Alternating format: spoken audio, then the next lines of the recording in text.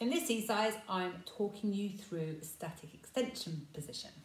We begin the exercise on all fours, and you need to have your palms facing down, fingers nice and flat, and it's important that you keep them like this throughout the exercise.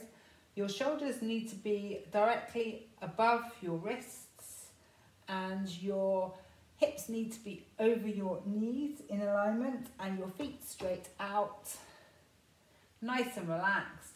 Good tip in this exercise is to remember to keep the fleshy parts of your elbows pointed inwards. So that's this bit pointed inwards, facing each other.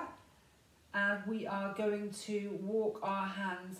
For me, it's about a hand width in front of myself. But for some others with huge hands, maybe about 5 to 6 inches.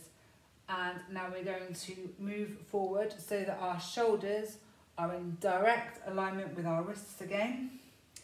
And I'm going to roll my pelvis to give myself a small anterior tilt.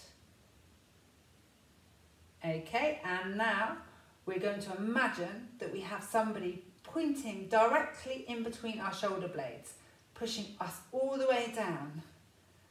Okay, so you need to really push down, thinking that you've got somebody in between those shoulder blades. Really push them together.